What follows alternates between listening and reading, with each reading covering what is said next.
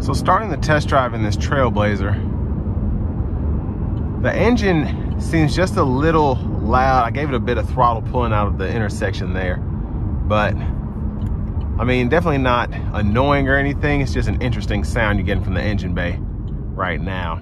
But overall, I like how it accelerates. It's not slow. Of course, it's a 3-cylinder, so it's not super quick, but I mean, the acceleration is there and you're still able to get 30 miles per gallon on the highway.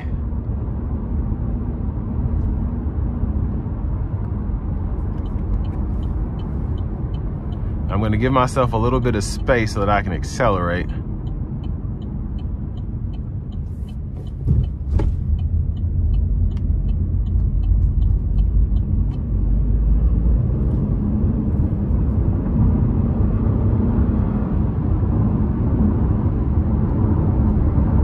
And it's interesting having the 9-speed here as opposed to the CVT.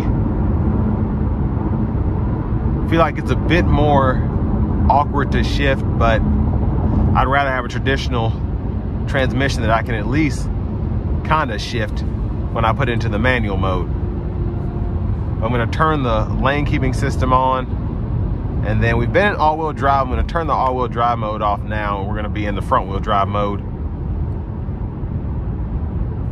And let's see if I can pull up the fuel economy here.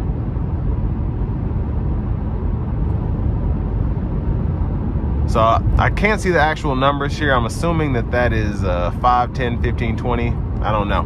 But it's showing me the fuel economy there. There we go. There we go. So that's how we get the instant on there. And I can choose to show it in the cluster, change the distance, whatever, to show the different average. But fuel economy is pretty good. Ride quality is very nice. I was doing just a little over the speed limit, so I don't expect the ride to really suffer that much more if you went a little faster.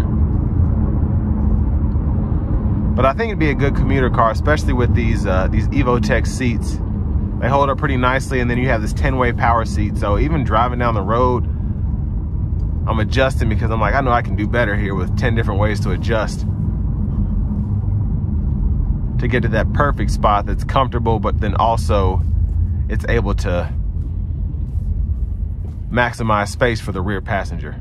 Now, I've always been a little intrigued by, now obviously a lot more people are going to smaller SUVs. SUVs are kind of the way to go now. That's why you're seeing a lot of cars discontinued. But I always thought the Trax, especially since they redesigned it, was extremely close to the Trailblazer. And I mean, this is 32 grand. You could probably get an active Trax for around 25, 24, 26, I'm not sure, but it's certainly gonna be cheaper than this Trailblazer, with a pretty similar powertrain setup. But I do like the looks of this Trailblazer. Again, just with how similar it is to the Trax, even the interior is almost identical to what I'm used to seeing in the Trax, with this screen and then this gauge cluster here, which both pretty much got a refresh for 24 now that I think about it. So that's interesting. Now, I don't think GM will have too much trouble selling these because they've been hot ever since they've come out.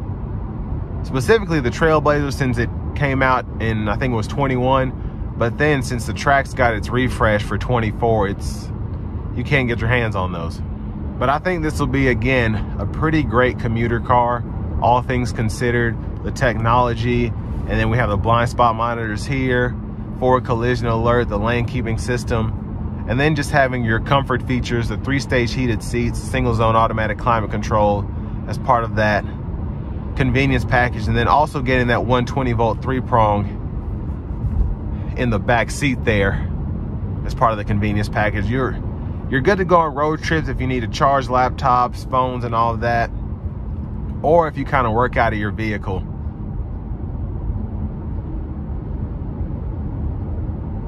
But I mean, a pretty impressive small SUV, I guess compact to subcompact SUV in my opinion. Only thing I would like is probably an upgraded, which I'm assuming you can get a Bose sound system in here. I'd like to have that because it's a world of difference compared to these stock speakers, I think. Which the stock system isn't bad, but the Bose speaker is just that good. But again, pretty impressive refresh, and this will bring me to the end of my review of this 2024 Trailblazer Active with all-wheel drive.